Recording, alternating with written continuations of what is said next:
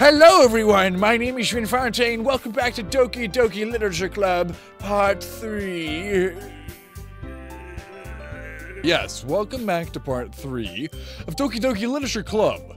Now when we left off, I was just about to write my second poem, and the plot twist didn't happen yet, which you would know if you've seen parts 1 and 2. If you haven't seen parts 1 and 2 of this Let's Play, I highly recommend going back to my channel, which you want to go back very far since I showed you the uploads right before this. I should have made a playlist by now with those videos. Go back right before this, you will see part 1 and 2. I recommend starting at part 1 so that you're not just jumping into this game out of nowhere and confused. Real quick, if you don't know what this game is, it's a dating simulator thing, but with a little twist. It's not maybe just a dating simulator thing, anime thing. Yeah, go to episode 1, bitch. So yeah, we were Let's Playing 3:33 in the morning. So here we are.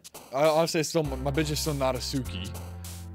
So we need something cute. Feather? No, that was her. Goddamn. Skirts. There we go. Okay. I want a puppy. Oh yeah, man, Natsuki, my bitch. Get out of Yuri, ugly. Why doesn't it show Megan or whatever her name is? Her name's not Megan. What's the other one's name? I don't know. Fuck it. I forget names easily.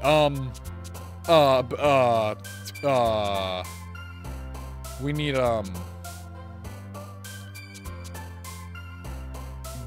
milk. I don't. Yeah. Okay. Chocolate. Yeah, socks with fucking friends. No, that was her, damn it. They're too close, man. I really like the music, though. Cheese. There we go. Sugar. Yes. Pleasure. Warm. Nope. Giggle. Yes. Death. Yes, obviously. Anime, smile? No. Fun? No. Damn it, I don't want that one, I want the pink-haired girl. I want Natsuki. I know her name, because she's my bitch. Bitch! Lollipop! Okay. Disown. Wrath. Dazzle. No. Silly. No! Scars. God. Spinning. Yes. Doki Doki. I don't know who likes Doki Doki. I don't know. Vanilla. Yes. Bunny. Kitty. Whew. Got Natsuki again, man. That's my bitch. Another day passes and it's time for the club meeting already. I've gotten a little more comfortable here over the past couple days. Entering the club room, the usual scene greets me. Hi, moldy faggot. Yo, Sayori. Looks like you're in a good mood today. I'm just so not used to you being in the club. That's all. I see. When did I start recording this? Sorry. Okay. That's a pretty simple thing to get you in a good mood. But I guess it's always simple things with you anyway. Bitch. Speaking of which, I'm kinda hungry. Will you come with me to buy a snack? No. That's not like you at all. I have my reasons. Why don't we take a look at your purse, Sayori? Why that? All of a sudden? No reason, really. I just wanted to look at it. Sayori nervously retrieves her coin for it. She fumbles with the latch and gets it open. Then she turns it upside down and lets its contents spill on the desk. Only 2 small coins fall out. I knew it. I can see right through you, Sayori. That's not fair! How did you even know? It's simple. If you had enough money in the first place, you would have bought a snack before coming into the club room. So, either you're not hungry and want an excuse to take a walk, or you plan to conveniently forget that you spent all your money so I would lend you some. But there's one more thing. You're always hungry. And so, that only leaves the one option. Oh! I give up! Don't make me feel guilty! If you feel guilty, that means you deserve to feel guilty. Hi, I'm gigantic, and look how big I am compared to everyone else. Yuri suddenly giggles. I didn't notice that she was listening in. Her face is in the book as always. Aha! I wasn't listening or anything. I was just something in my book. Yuri! Tell moldy faggot to let me borrow some money. Don't get me involved like that, Sayori. Besides, you should only buy what you can reasonably afford. And frankly, after pulling a mischievous little stunt like that, your suffering is fair enough retribution. Did I didn't mean that. I got too absorbed into my book. I really like when you speak your mind, Yuri. It doesn't happen much, but it's a fun side of you. There's no way you could think of that. You were right, though. It did something bad. I did something bad, and I'd accept the retribution. That. Still coming from you, Sayori. I mean, I guess there's a little devil inside of us, isn't there? Instead of us all, isn't there? Sayori's my number 2 bitch, though, after pink-haired bitch. Don't let her fool you. Sayori knows exactly what she's doing. After all, she told you guys she was bringing me to the club before she even told me. But, you wouldn't have come if it weren't for the cupcakes, so I had to trick Natsuki into making them. Come on, give me my credit on that, Sayori. Whap! What the fuck? Kaya! I don't know, something smacks Sayori in the face and tumbles onto the desk. What the fuck? What was it? A cookie! Sure enough, it's a giant cookie wrapped in plastic. Oh! Sayori glances around. Is this a miracle? It's because I paid my restitution. Retribution. Actually, that one almost worked. I was just gonna give it to you. But then I heard you blab at the cupcakes. There's my bitch right there. There's my fucking, oh yeah. It was totally worth seeing your reaction though. Natsuki, that's so nice of you. I'm so happy. Sayori hugs the cookie. Jeez, just eat it. Sayori rapidly tears open the wrapper and takes a big bite. So good. Muff! Sayori suddenly claps her hands over her mouth. I bit my tongue. You're going through a lot over just one cookie. Natsuki takes a bite of her own cookie. Yours really looks good too, Natsuki. Can I try it? Jeez, beggars can't be choosers, but yours is chocolate. Yeah, why do you think I gave you that one? Fine. Still, I'm really happy they shared this one with me. Sayori gets her out of her seat and goes behind Natsuki and then wraps her arms around her. Jeez. Oh, God, stop. I get it. Cookie's still in hand. Natsuki reaches up to nudge Sayori off her. Sayori suddenly leans down and takes a bite out of Natsuki's cookie. Hey! Did you seriously just do that? Mouthful, Sayori trots away to safety. Yuri and I laugh as well. Jeez, you're such a kid sometimes. Monica, can you tell Sayori? Natsuki glances around. Monica isn't in the club room. Ugh, where's Monica anyway? Good question. Have any of you heard anything about her being late today? Not me. Yeah, I haven't either. That's a bit unusual. I hope she's okay. Of course she's okay. What's my phone doing? She's probably just had something to do today. Oh yeah, I didn't realize other girls in here. She's pretty popular after all. You don't think she has a... I wouldn't be surprised. She's probably more desirable than all of us combined. That's true. Is she supposed to be the hot one? And she's like... pink hair bitch first, then Sayori, and then HeR, and then Yuri. I forget the other girl's name, the one that's supposed to be hot. Excuse me? Suddenly, the door swings open. There she is, Monica. She's supposed to be the hot one, but I'm like, I don't know. She's got that flat shovel face. Sorry, I'm super sorry. There you are. I didn't mean to be late. I hope you guys weren't worried or anything. Monica chose to glove over her boyfriend after all. You're so strong-willed. But boyfriend? What on earth are you talking about? Monica quizzically glances at me. Never mind that. What held you up anyway? Well, my last period today was study hall. Okay. To be honest, I kind of just lost track of time. That makes no sense, though. You would have had the bell ring, at least. I must not have heard it since I was practicing piano. Piano? I was the one you played music as well, Monica. I don't really. I kind of just started recently. I've always been wanting to learn piano. That's so cool. You should play something for us, Monica. Monica looks at me. Maybe once I get a little better, I will. Yay! That sounds like cool. That sounds like cool. No, it actually says that sounds cool. I'd also look forward to it. Is that so? In that case, I will let you down, moldy faggot. Monica smiles sweetly with her ass poking out towards me. I didn't mean any pressure or anything like that. Don't worry. I've been practicing a whole lot recently, and I'd really have the chance to share once I'm ready. I see. In that case, best of luck. Thanks. So, I didn't miss anything, did I? No, not really. I choose to leave out Sayori's mischievous escapade. I'm sure Natsuki will end up complaining to her anyway. It looks like everyone has already settled down. Sayori somehow already finished her entire cookie. I feel like she was doing some crazy shit. It made her late. That's the guess. Yuri is back to her book, and Natsuki disappeared in the closet. Oh. It's not long before Natsuki comes up to me expectantly. Yeah, don't worry, I kept my promise. I pulled the first volume of Parfait Girls out of my bag. Natsuki takes it from my hands, and the cookie turns it over, presumably to check for wrinkles. Hey, I'm not that careless. I handle manga all the time, you know. I just wanted to make sure. Can you blame me for being paranoid? I don't give people my manga every day, you know. That's true. I don't blame you. Well, anyway, let me put this one back. Oh, she's smiling at me. I'm gonna get the next one, okay? Natsuki makes her way to the closet. I follow. Oh, yeah. Yeah, you little tooth bitch. I wanna suck on that little tooth. So you're gonna tell me everything you thought, right? Where did this volume leave off again? I forget. Ah, the chapter ended with Minori and Alice found Monica! Natsuki's voice resonates from inside the closet. Eh? I peer inside. All of Natsuki's books are lined up on the top shelf. Did you move my manga again? Ah, sorry. The teacher got mad at me for taking up so much space in our closet, so I had to move some stuff around and clean up a little bit. It's all still there. I just had to organize it a bit. Ugh! The top shelf is far above Natsuki's head.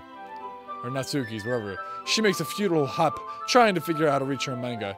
Jeez! This is so inconvenient! I'm moving all of these back down! There's plenty of room on these shelves! And besides, they're really pretty looking when they're all lined up. Why would you waste that time on the top shelf? Natsuki, there's a stool on the wall there. Is her name Natsuki? And I've been saying Natsuki all this time. That must have been pissing you guys off if I have been saying it wrong. I don't know if I've been saying that the whole time or not.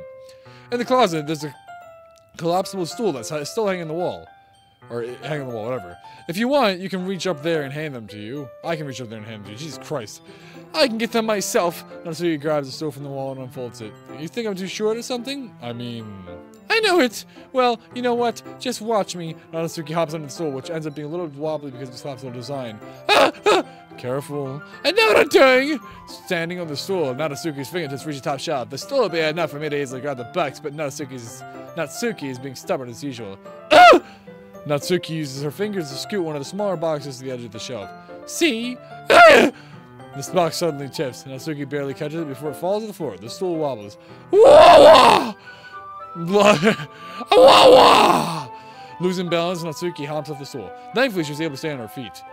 Land on her feet, whatever. She holds the box triumphantly. There! I almost fell. Natsuki's a bit shaken up. Jeez, no need to prove yourself to me. There's no way you'll be able to get the bigger boxes like that. I can reach them, so just... I said I can do it. I don't want your help, okay? Sigh.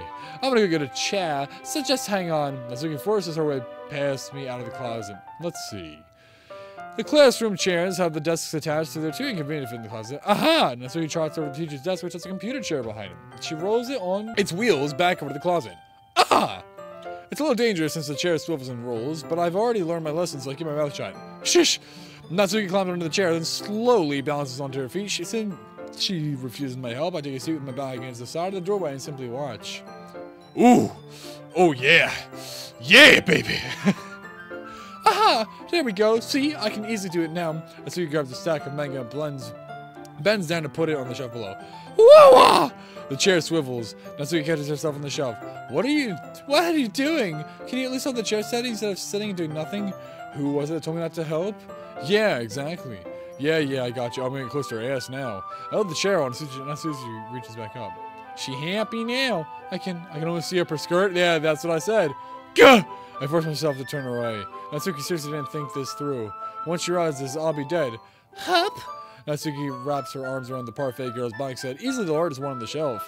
Ah, heavy! Hoy, moldy faggot! I don't think I can bend down without falling. Hurry up and take this one. But then I'd let go of the chair. That's fine. Just for a second. Hurry up. Alright. Just let me stand up. I slowly raise my grip from the chair.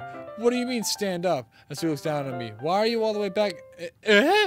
Natsuki looks like she just realized something, but she'll lose her balance if she moves. Natsuki, the box. Well, what are you looking at?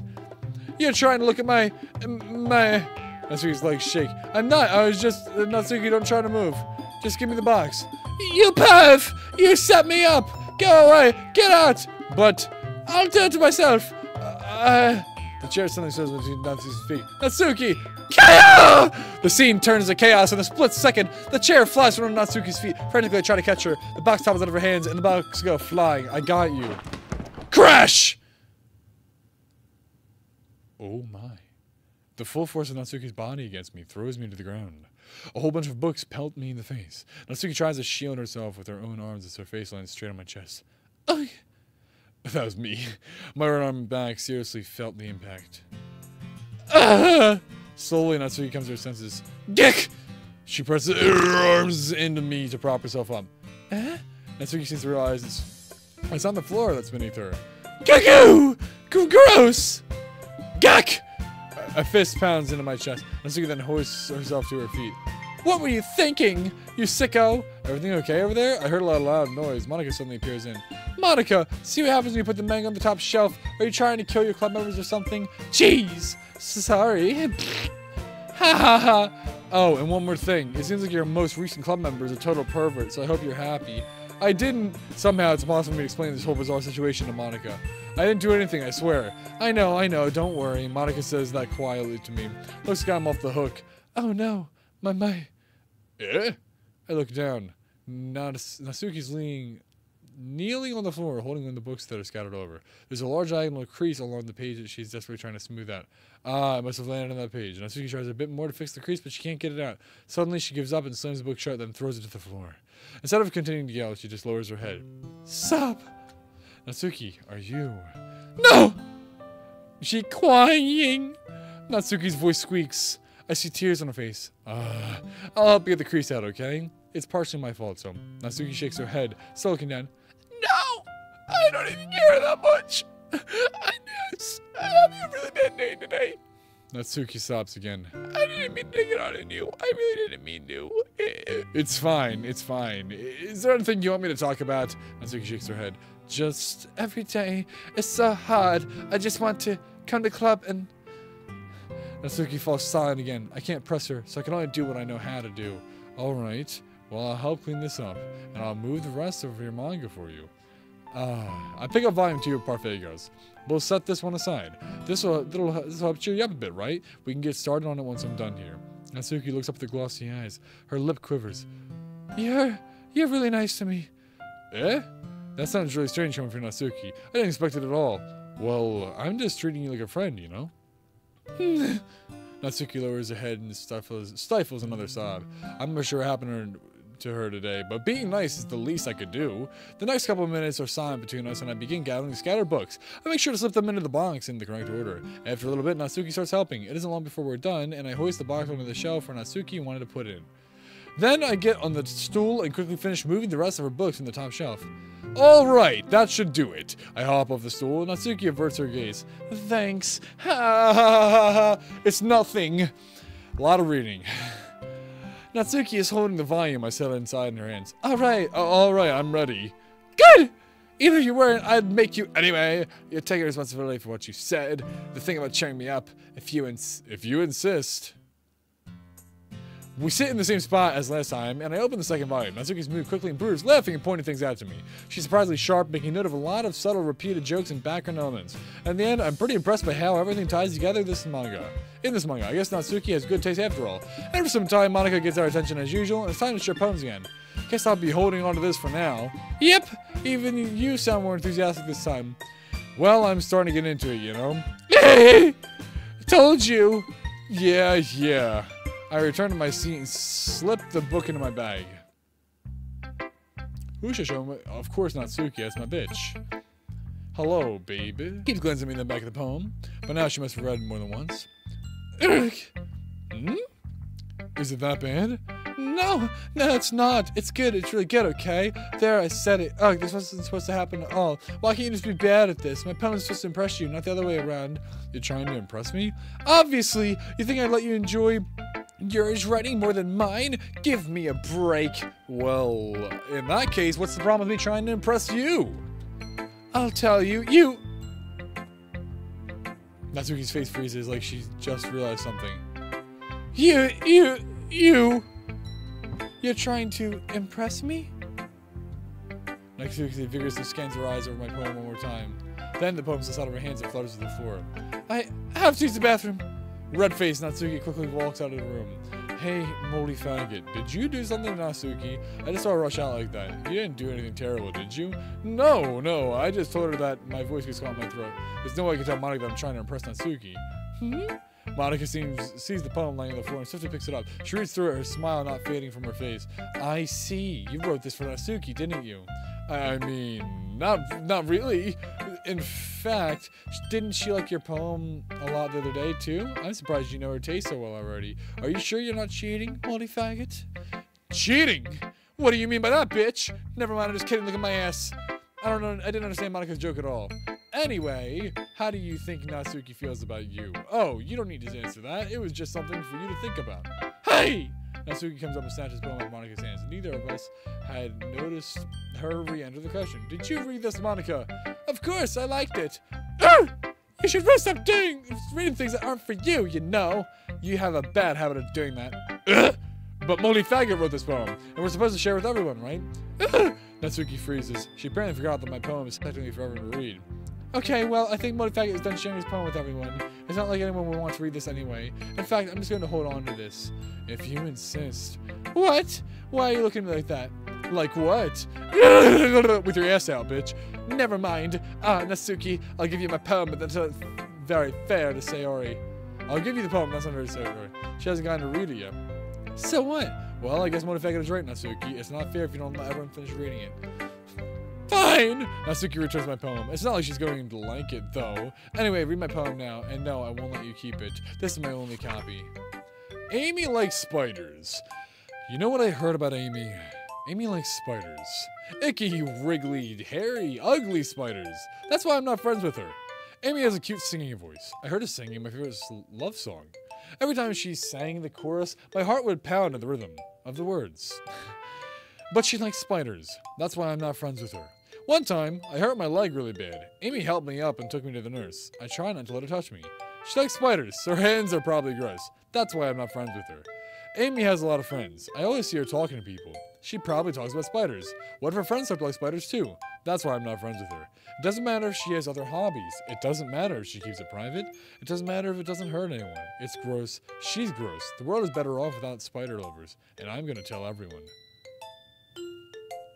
That was beautiful. Not bad, right? It's quite a bit longer than yesterday's. Yes, way too short. I was just warming up. I hope you didn't think that was the best I could do. No, of course not. Anyway, the message is pretty straightforward in this poem. I doubt I have to explain it. Sometimes you can explain complicated issues with much simpler analogies. And it helps people realize how stupid they're being. Like, Emma would agree that the subject of this poem is an ignorant jerk. Do you know people like that? Of course, it's about how everyone thinks that doesn't matter. It can be about anything. I were to be easy to relate to. Everyone has some kind of weird hobby or guilty pleasure. Yeah, it's true. It's true. Something that you're afraid if people find out they make fun of you or think less of you. But that just makes people stupid. Who cares what someone likes as long as they're not hurting anyone and it makes them happy? I think people really need to learn to respect others for liking weird things. Well, you're definitely right. At least I can relate to that. And I'm sure a lot of other people can too. I can actually in real life relate to that very strongly. You know, I'm glad that you can appreciate this kind of writing. I mean, I know I was talking about that yesterday, but I've been enjoying sharing my writing with you, so consider yourself lucky, okay? Well, thanks for being honest. What's that supposed to mean? I'm always honest. Jeez! Just look forward to tomorrow, okay? Alright, I will. Sayori. Yuri always comes last. Fuck Yuri. Moldy Faggot, I really love your poems. I can't believe you've been hiding these from me. I'm not holding anything, but your poem's so good. Hiding, I don't know. Yesterday's and this one too. You can't tell me you haven't done this before. I mean, you're really the only one who feels that way, so. No way! Not even Natsuki? Well, I guess Natsuki is least likely to admit how much she likes something, but I don't think it's that. What do you mean? Well, I guess I'll be honest about it. It's a lot easier to write poems when I'm thinking about you. Whoa! Stop thinking weird things, idiot. I just mean that you're a really expressive person, I guess. How am I supposed to write poems about my own stupid life? But you somehow make everything in life an adventure. Even little things. Like cooking. Let's not talk about that. So yeah, I guess what I'm saying is that I can feel more feelings through you than I can through myself. We have that kind of weird connection. How long have I been recording? Okay. It's your fault for getting in my business all the time. I don't know if I understand. Sigh. You never understand when I try to explain things to you, do you, Sayori? I pat Sayori's head. Yeah! I'm not a kid, you know. Are you sure about that? Maybe. Sayori starts fiddling with her pencil between her hands. Hey, Moldy Faggot, will you give me your poem? I kind of want to keep it. Huh? Why? Because, well, it's the first time you've written something for me. Sayori, you completely misunderstood. I didn't write this for you. Sigh, are you even listening anymore? Well, whatever. I'll give it to you when we go home. Really? Snap. I broke my pencil, but wait, I have to give this to Natsuki. Sayori hastily bends down and picks up the piece she dropped. But being attentive to her surroundings, she bumps right into me. Sorry. It's fine. I'll get it for you. I bend down and pick up the broken pencil. Sayori clutches the desk besides her to support herself, knees shaking. I'm a little clumsy today. Let's sit down, Sayori. Yeah. I grab Sayori's arm and help her sit at the desk. Anyway, I still haven't read your poem. Oh, sorry, I forgot about that. But it's not as good as yours. Geez, don't worry. I'm sure I'll like it. Bottles. I pop off my scalp like the lid of a cookie jar. It's a secret place where I keep all my dreams. Little balls of sunshine, all rubbing together like a bundle of kittens. I reach inside with my thumb and forefinger and pluck one out. It's warm and tingly. But there's no time to waste. I put it in a bottle to keep it safe. And I put the bottle on the shelf with all the other bottles. Happy thoughts and bottles all in a row. My collection makes me lots of friends. Each bottle is starlight to make amends. Sometimes my friend feels a certain way. Down comes a bottle to save the day. Night after night, more dreams. Friend after friend, more bottles. Deeper and deeper my fingers go. Like exploring a dark cave, discovering the secrets hiding in the nooks and crannies. Digging and digging. Scraping and scraping. I blow dust off my bottle caps. It doesn't feel like time elapsed. My empty shelf could use some more. My friends look through my locked front door. Finally all done, I open up and in come my friends. In they come, in such a hurry. Do they want my bottles that much? I frantically pull them from the shelf, one after the other, holding them out to each and every friend. Each and every bottle. But every time I let one go, it shadows against the tile between my feet. Happy thoughts and shards all over the floor. They're supposed to be my friends who aren't smiling. They're all shouting, pleading, something. But all I hear is echo, echo, echo, echo, echo inside my head. Wow. Holy crap, Sarah, did you really write this? Of course I did! Didn't I tell you yesterday I was going to write the best poem ever? Yeah, but, I mean, I didn't expect something like this coming from you. Monica taught me a whole lot.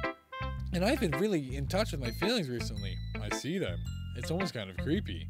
Creepy? Well, not exactly. Maybe because I'm so used to you being cheerful. Well, never mind. I think I'm thinking too hard about it. The point is, it came out good, so you should be proud of it. Oh, thanks. I feel like I was meant to express myself this way. It even helps me understand my own feelings a little bit better. Writing is like magic. You've gotten pretty passionate about this, huh? I hope you keep it up. Yeah, writing's the best. I'm gonna keep writing until I die. Don't get ahead of yourself. Sarah has always had a bad habit of getting obsessed with something before dropping it in no more than a week later.